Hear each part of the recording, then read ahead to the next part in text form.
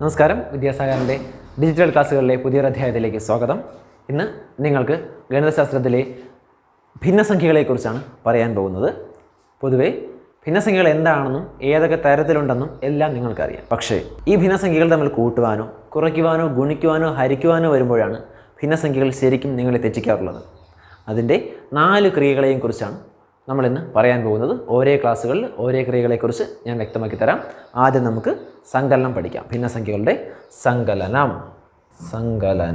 ഭിന്നസംഖ്യകളുടെ സങ്കലനം അറിയാം. ഏതൊരു ഭിന്നസംഖ്യയ്ക്കും ഒരു അംശവും ഒരു ഛേദവും ഉണ്ടായിരിക്കും.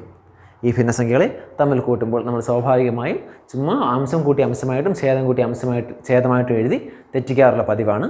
എന്നാൽ ഈ ഒരു ക്ലാസ്സോട് കൂടി ആ തെറ്റുകൾ നമ്മൾ ഒഴിവാക്കാൻ പോവുകയാണ്. എങ്ങനെ 2 ഭിന്നസംഖ്യകൾ തമ്മിൽ കൂട്ടാം എന്ന് നമുക്ക് നോക്കാം. ചോദ്യം മിക്കവാറും നമുക്ക് ഈ രീതിയിൽ എഴുതാം. 3ൽ 2 അധികം 5ൽ 4. അപ്പോൾ 2 ഭിന്നസംഖ്യകൾ തമ്മിൽ കൂട്ടുവാൻ വന്നിരിക്കുകയാണ്. 3ൽ 2 അധികം 5ൽ 4. ഇത് എങ്ങനെ ചെയ്യും എന്ന് നോക്കി. നിങ്ങൾ കൊച്ചു ക്ലാസ്സുകളിൽ പഠിച്ചിട്ടുണ്ട്. ഇതിൻ്റെ ഛേദം തുല്യമാക്കി അതുപോലെ എഴുതി അംശങ്ങൾ തമ്മിൽ ക്രിയ ചെയ്ത് എഴുതുന്ന രീതി. എന്നാൽ ഈ ഒരു രീതിയോടുകൂടി അതിൻ്റെ ഒന്നും ആവശ്യമില്ലാതെ ലസാഗുവൊന്നും കണ്ടുപിടിക്കാതെ തന്നെ നിങ്ങൾക്ക് ഭിന്നസംഖ്യകളുടെ തുകകൾ കണ്ടുപിടിക്കുന്ന രീതിയാണ് ഞാൻ പറയാൻ പോകുന്നത്. ചെയ്യേണ്ടത് ഇത്രമാത്രം. ഒന്നാമത്തെ ഭിന്നസംഖ്യയുടെ അംശവും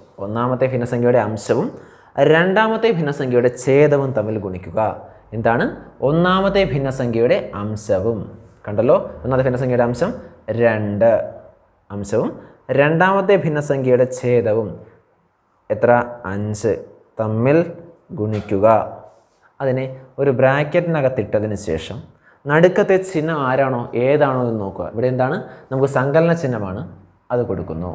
ശേഷം രണ്ടാമത്തെ ഭിന്നസംഖ്യയുടെ അംശവും 4, രണ്ടാമത്തെ ഭിന്നസംഖ്യയുടെ അംശവും ഒന്നാമത്തെ ഭിന്നസംഖ്യയുടെ ഛേദവും തമ്മിൽ ഗുണിക്കുക. ഒന്നാമത്തെ ഭിന്നസംഖ്യയുടെ ഛേദം 3.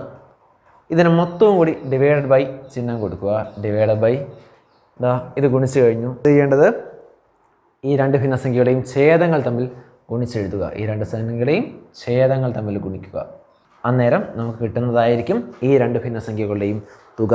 അതായത് 2 × 5 10 അധികം 4 × 3 12 ഡിവൈഡഡ് ബൈ 15. അതായത് 10ഉം 12 22 ഡിവൈഡഡ് ബൈ 15 എന്നുള്ളതായിരിക്കും. അതായത് 15ൽ 22 ആയിരിക്കും ഈ 2 ഭിന്നസംഖ്യകളുടെ തുക. പറഞ്ഞ രീതി മനസ്സിലായല്ലോ. ഏത് 2 ഭിന്നസംഖ്യകൾ തമ്മിൽ സങ്കലനം ചെയ്യാൻ വന്നാലും കൂട്ടാൻ വന്നാലും നിങ്ങൾ ചെയ്യേണ്ടത് ഇത്രമാത്രം. ഒന്നാമത്തെ ഭിന്നസംഖ്യയുടെ അംശവും രണ്ടാമത്തെ ഭിന്നസംഖ്യയുടെ ഛേദവും തമ്മിൽ ഗുണിക്കുക. നടുവിലെ അധിക ചിഹ്നം സങ്കലന ചിഹ്നം അവിടെ കൊടുക്കുക. രണ്ടാമത്തെ ഭിന്നസംഖ്യയുടെ അംശവും ഒന്നാമത്തെ ഭിന്നസംഖ്യയുടെ ഛേദവും തമ്മിൽ ഗുണിക്കുക. അതിനുശേഷം മൊത്തത്തിനെ ഒരു ഡിവൈഡഡ് ബൈ ചിഹ്നം കൊടുക്കുക. ഛേദങ്ങൾ തമ്മിൽ ഗുണിച്ചെഴുതുക. 2 × 5 10 plus 4 × 3 12 divided by 3 × 5 15 22 divided by 15 എന്ന ഉത്തരം നിങ്ങൾക്ക് കിട്ടും. നമുക്ക് മറ്റൊരു ഉദാഹരണം നോക്കാം. ഒരു ഭിന്നസംഖ്യ നമുക്ക് 3ൽ 7 നോക്കാം. 3ൽ 7 അധികം 9ൽ 2. ഓക്കെ, 2 ഭിന്നസംഖ്യകൾ 7ൽ 3ഉം 9ൽ 2. 7ൽ 3ഉം 9ൽ 2. 3ൽ 7 7ൽ 3 9ൽ 2. ഇത് എങ്ങനെ സങ്കലനം ചെയ്യാം എന്ന് നോക്കാം. 3 × 9. കാര്യം ഒന്നാമത്തെ ഭിന്നസംഖ്യയുടെ അംശവും രണ്ടാമത്തെ ഭിന്നസംഖ്യയുടെ ഛേദവും തമ്മിൽ ഗുണിക്കാമല്ലോ. 3 × 9 ബ്രാക്കറ്റ് കൊടുത്തെത്തി. ഒന്നാമത്തെ ഗുണിച്ചു കഴിഞ്ഞു. നമ്മൾ അടുത്ത് 2ഉം 7ഉം അതായത് രണ്ടാമത്തെ ഭിന്നസംഖ്യയുടെ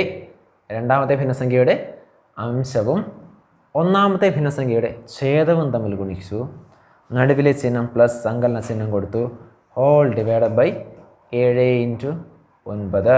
ഛേദങ്ങൾ തമ്മിൽ ഗുണിച്ചു. മറന്നു പോകരുത്, ഛേദങ്ങൾ തമ്മിൽ ഗുണിക്കണം.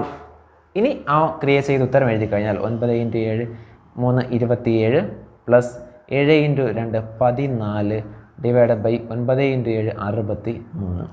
ഇത് കൂട്ടി എഴുതി കഴിഞ്ഞാൽ 27ഉം 14ഉം 1 4 41 ഡിവൈഡഡ് ബൈ 63. അതായത് 63ൽ 41 എന്ന ഉത്തരം ലഭിക്കും. അതായത് 2 ഭിന്നസംഖ്യകൾ തമ്മിൽ കൂട്ടാനുള്ള രീതിയാണ് ഞാൻ ഈ പറഞ്ഞത്.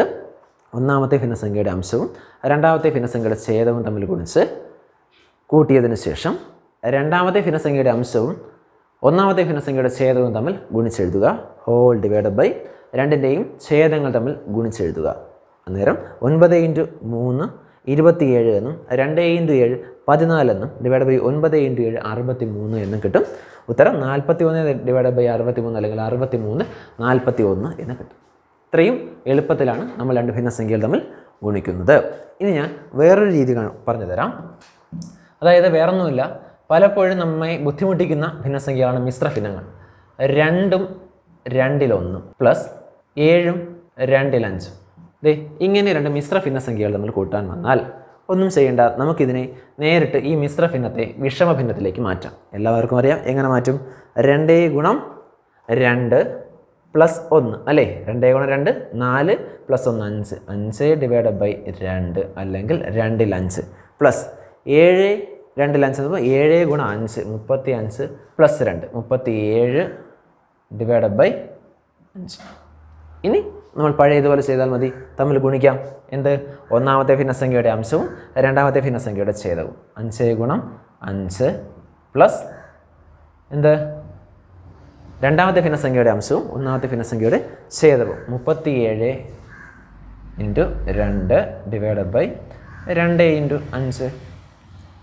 ഉത്തരം എഴുതാം. 5 × 5 25 പ്ലസ് 37 × 2 74 ഡിവൈഡഡ് ബൈ 10. കൂട്ടി എഴുതുമ്പോൾ എത്ര കിട്ടും? 99 ഡിവൈഡഡ് ബൈ 10. അതായത് 10ൽ 99 എന്ന ഉത്തരം കിട്ടും. അതായത്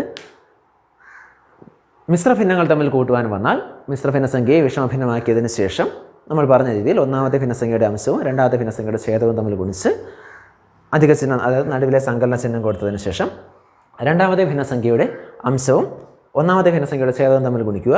ഹോൾ ഡിവൈഡഡ് ബൈ ഛേദങ്ങൾ തമ്മിൽ ഗുണിച്ച ഉത്തരം. ഛേദങ്ങൾ തമ്മിൽ ഗുണിച്ച ഉത്തരം. എന്നിട്ട് ക്രിയ ചെയ്ത് എഴുതി കഴിഞ്ഞാൽ ഉത്തരത്തിലെത്തി. ഇവിടെ 5 × 5 25 പ്ലസ് 37 × 2 74 ഡിവൈഡഡ് ബൈ 2 × 5 10 തമ്മിൽ കൂട്ടുമ്പോൾ 99 ഡിവൈഡഡ് ബൈ 10 അല്ലെങ്കിൽ 10ൽ 99 എന്ന് കിട്ടും. ഇങ്ങനെയാണ് രണ്ട് ഭിന്നസംഖ്യകൾ തമ്മിൽ കൂട്ടുന്ന രീതി. ഈ രീതിയുടെ തുടർന്നുള്ള ചോദ്യങ്ങൾ നിങ്ങൾക്ക് വാട്സപ്പ് ഗ്രൂപ്പുകളിൽ കൃത്യമായ വർക്ക്ഷീറ്റായി ലഭിക്കുന്നതാണ്. ഇതിന് ഉത്തരങ്ങൾ നിങ്ങൾ സ്വന്തമായി ചെയ്തതിനു ശേഷം വാട്സപ്പിൽ പോസ്റ്റ് ചെയ്യുക. അതിനുള്ള ഉത്തരങ്ങളും നിങ്ങളുടെ സംശയങ്ങളും ദൂരീകരിക്കുന്നതായിരിക്കും. Thank you.